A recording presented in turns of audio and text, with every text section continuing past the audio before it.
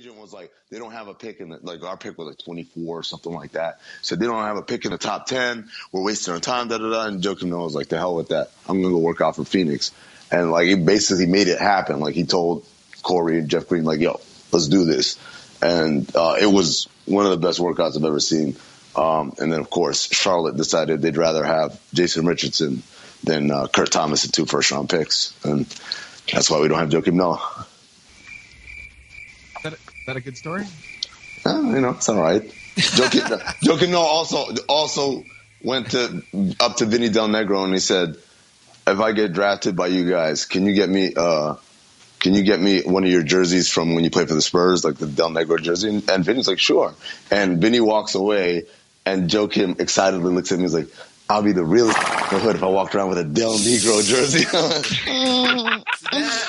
That is why I asked for the follow-up. Is that had to have something better coming. And Joakim excitedly looks at me. He's like, "I'll be the realest in the hood if I walked around with a Del Negro jersey."